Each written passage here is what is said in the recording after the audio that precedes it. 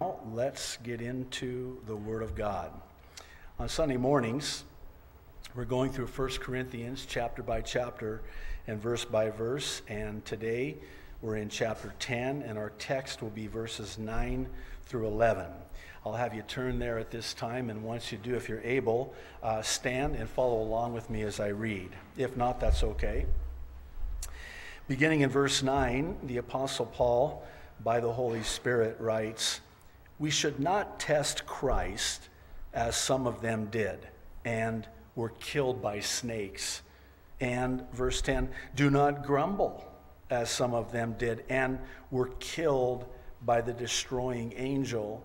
These things," verse 11, "happened to them as examples and were written down as warnings for us, on whom the culmination of the ages has come." Let's pray. We'll ask God's blessing on our understanding, if you would join with me. Loving Heavenly Father, we're so thankful to you for your word. We desire, in the time that we have together in your word, to hear you speak into our lives and minister to us very specifically, very clearly, very personally even. So Lord, will you? We're asking you. In Jesus' name, amen. You can be seated. Thank you. Today's teaching is part 5 of a series I titled Disqualifications for Christians. Here in chapter 10, the Apostle Paul has been using the Israelites as an example of being disqualified. And the reason he does is because that's in effect what happened to the Israelites as it relates to entering the promised land. None of them would enter the promised land save two, Joshua and Caleb. It really, for us, serves as a warning. It was to them then, the Corinthians, and to us now, because we can also be disqualified for the very same reasons. And that's why Paul offers these warnings. It's not in terms of losing our salvation. It's in terms of losing rewards in heaven and blessings on earth. In our text today, we're going to talk about the fifth warning, which is that of complaining and grumbling. I know none of you complain, so this is just theoretical. We'll just go through it real quickly, and then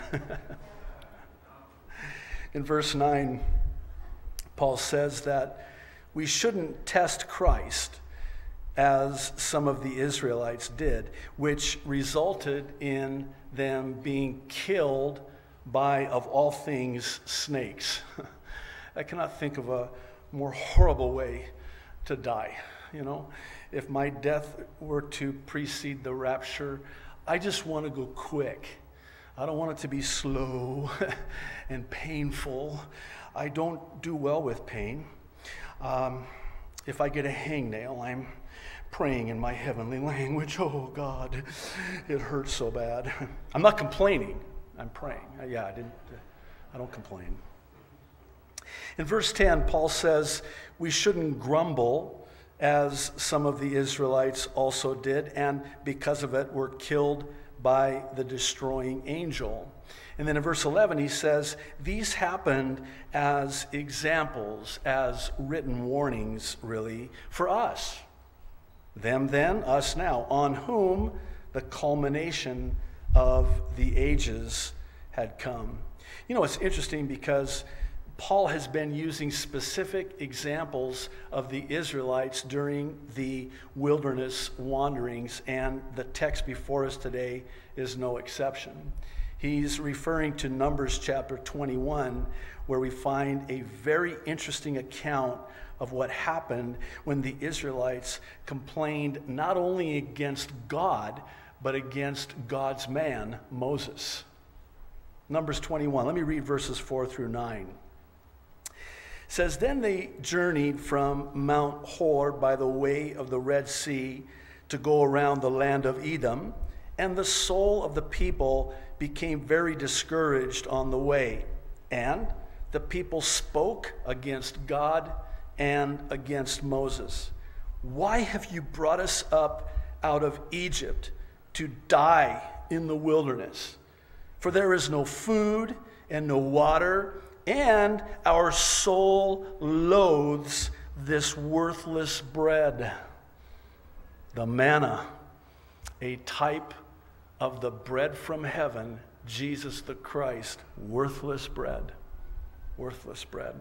Oh, by the way, let me just parenthetically say that the common denominator in every single one of the examples that the Apostle Paul uses of the Israelites, you know what it is? Complaining. Give us meat to eat. Without exception, the Israelites were complaining from the very beginning, even before they got to the Red Sea. And they're complaining to Moses, oh, could not God find enough graves in Egypt that he had to bring us out here to kill us? Right out of the chute, you would know you're not off to a good start. I mean, and here's the Egyptians right behind them. For sure, this means certain death. They started complaining from the very beginning. That was the common denominator in everything that they did, and such is the case here. We go on to read, so this is the Lord's response to their complaining.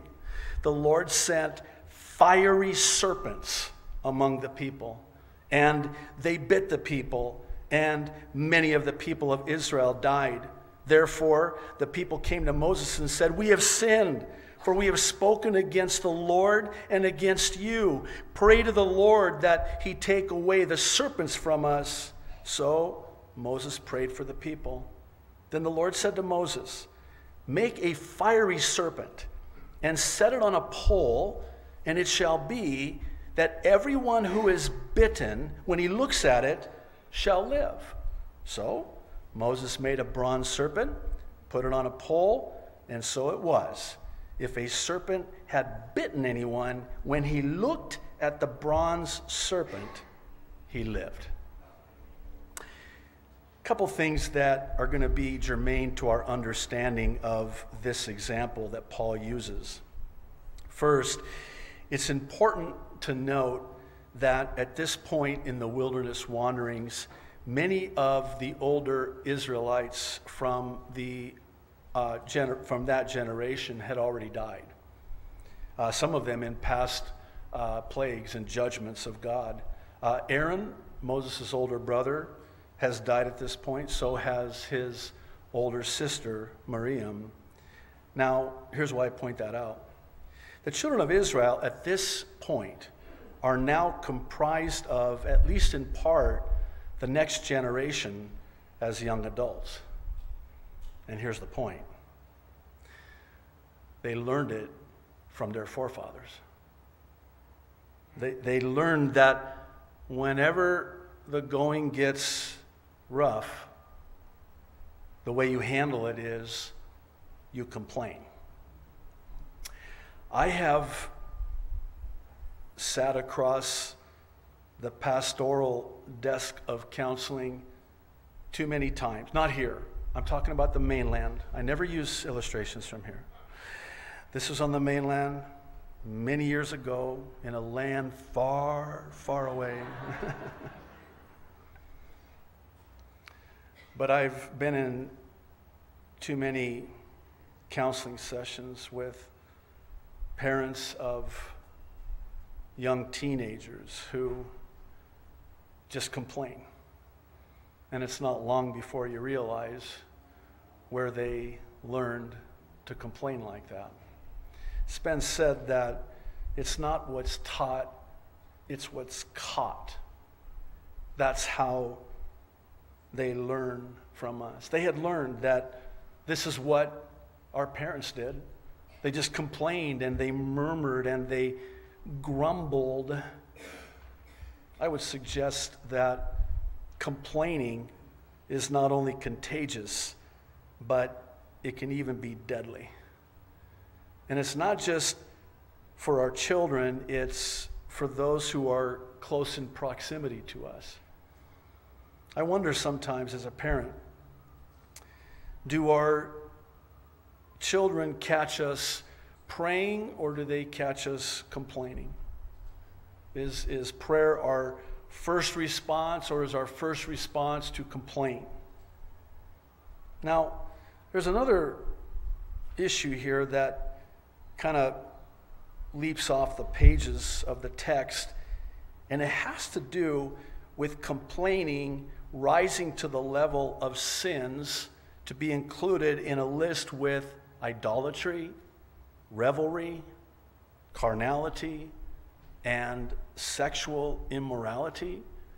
You wouldn't think that complaining would be included in a list with these sins, but it is. Why? That's the question. Well, simply put, it's because complaining against God is a sin against God. It's interesting that Paul would write to the Corinthians not to test God. To complain against God is to test God. It is a sin against God, and as with all sin, it carries with it the death penalty. And so too is that the case with complaining. And this is Romans 6:3. For the wages of sin is death, but the gift of God is eternal life in Christ Jesus our Lord. So why does the Lord have Moses make a pole and a bronze serpent and have that bronze serpent put on that pole? Because it's a type of the cross and the finished work of Jesus Christ on that cross. And all who would but look at it and to it would live and be saved. The pole was in a shape of a cross, and it foreshadowed in its typology the finished work where Jesus Christ paid in full for all our sin, including the sin of complaining. It's really a powerful typology, so much so that Jesus himself refers to this in one of the most quoted verses, if not the most quoted verse in all of the Bible. You know it well, John 3:16. Oh, we don't quote John 3:14 or John 3:15 along with John 3:16, but listen to the words of the Savior. John 3:14. Just as Moses lifted up the snake in the desert, so the Son of Man must be lifted up, that everyone who believes in him may have eternal life. For God so loved the world that he gave his only begotten Son, that whosoever would believe in him shall not perish, but have everlasting life. Don't you find that interesting? That in this verse, this famous verse, that the Savior would reference the account that the Apostle Paul is using in his example to warn the Corinthians. I'm hoping you'll kindly allow me to share with you the most fascinating prophetic picture. It's not exhaustive, it's just a sampling really of how the snake on the pole paints on the canvas of Christ's finished work on the cross. And pictured here, by the way, is Mount Nebo in modern-day Jordan. You'll find this serpent cross sculpture by an Italian artist, Giovanni Fantoni. I'm just going to give you a few of these prophetic pictures. The first is the serpent got Eve to eat the fruit that hung on a tree, and sin entered the world. Jesus took upon himself the curse of sin and hung on a tree, for God so loved the world. And cursed is any man who hangs on a tree. He took that curse. Sin entered the world. He paid for that sin when he hung on that cross. The serpent paints for us a picture of sin.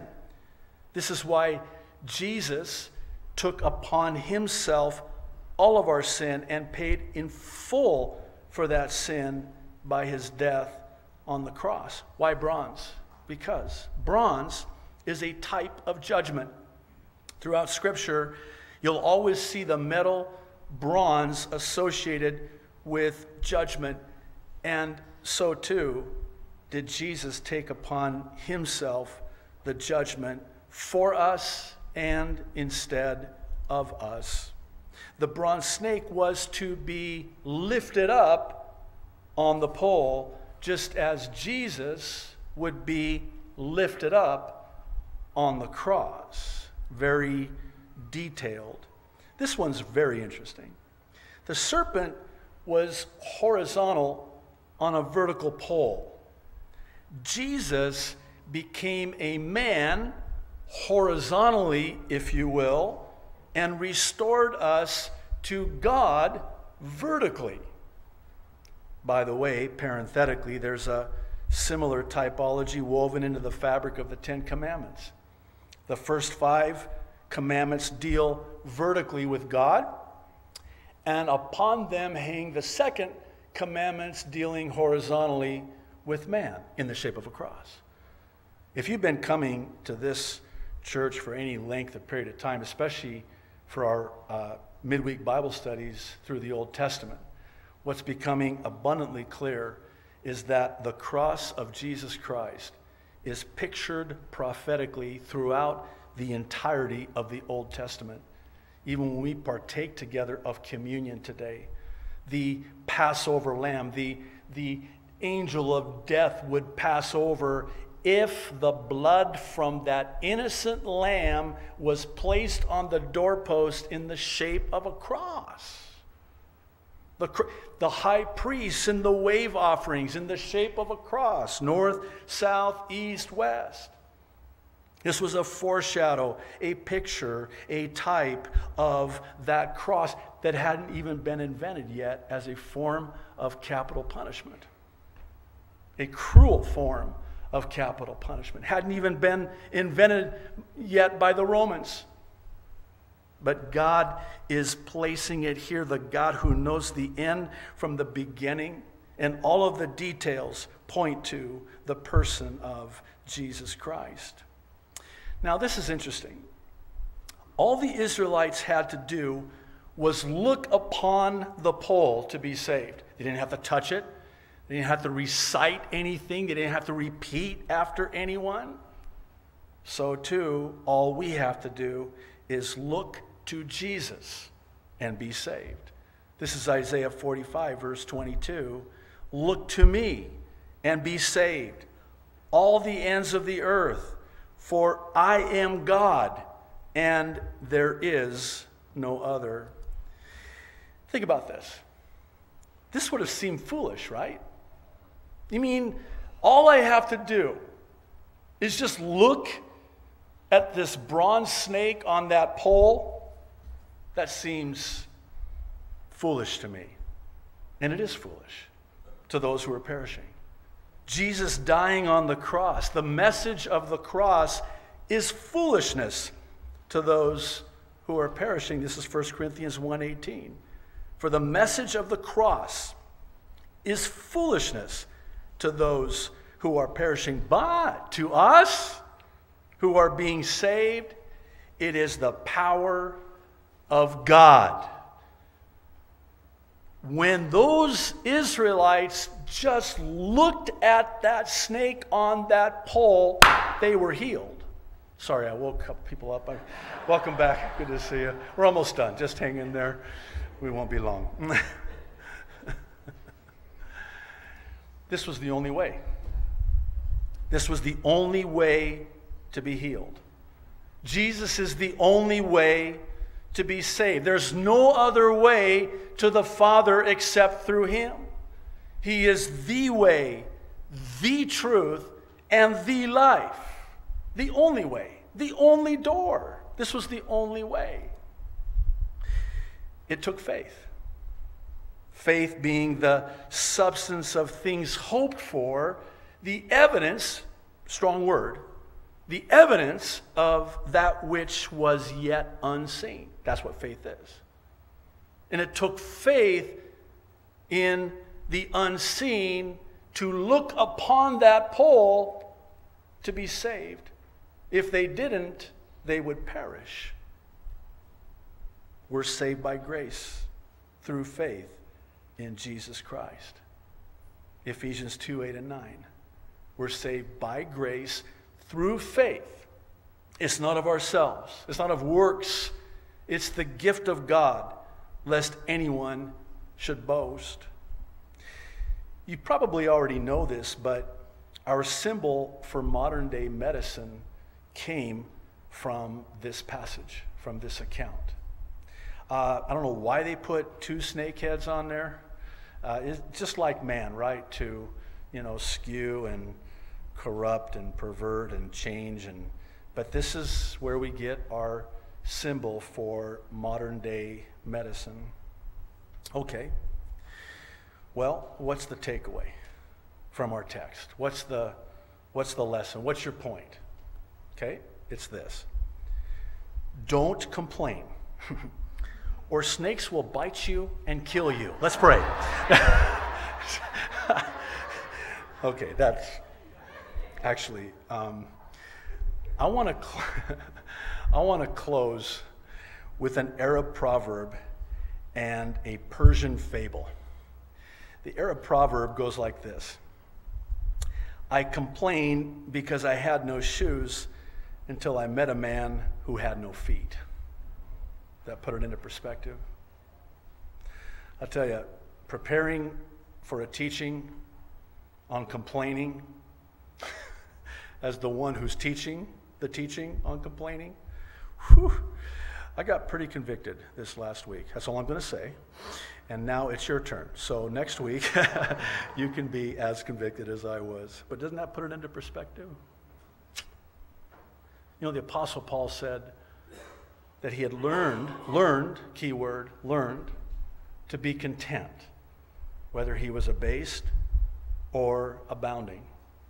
When things were going very badly or when things were going very good, he had learned to be content no matter what. You show me a content Christian, and I'll show you a Christian full of joy. You show me a discontent Christian, I'll show you a miserable Christian to be around. Well, let me close with this Persian fable. It's about a hen, a mouse, and a rabbit. All three of them lived together in a little house, and they got along together as well. They were happy and contented because they all shared in the work. The rabbit cooked the meals, the chicken carried in the firewood, the mouse brought the water from the nearby brook. Each did his work faithfully and contentedly. But one day, while the hen was going to the forest for wood, a busybody crow asked her what she was doing. When told, the crow complained that the hen was doing the hardest part of the work and that the rabbit and mouse were making an easy mark of her. Try as she would, the thought kept rankling in the hen's mind, and when she returned home with her load of wood and her still heavier load of discontent, she cackled, "I do the hardest work ever. We ought to change our jobs." Discontent spreads, as you know, and immediately the rabbit and mouse also thought they had been doing the hardest work. They agreed to change jobs. The mouse would cook, the rabbit would gather the firewood, the hen would bring the water. Well, as the rabbit hopped into the woods, a big fox trailed him, caught him, and ate him. It gets better. The chicken put the pail into the creek, but the current pulled the pail down under, and the chicken died. The mouse wondered why they didn't come back, but he didn't wonder for long. While he was sitting on the edge of the big pot of soup, he lost his balance and fell in and died. Through discontent, all three not only lost their happiness, but they lost their very lives. Let's pray. Lord, we want to be numbered amongst those of whom it could be said they are content in Christ. Lord, we don't want discontentment, complaining, murmuring to be numbered amongst us, to be mentioned in our midst. Lord, thank you for this warning for us today. And forgive us, Lord, for our complaining, our discontent, our murmuring. In Jesus' name, amen.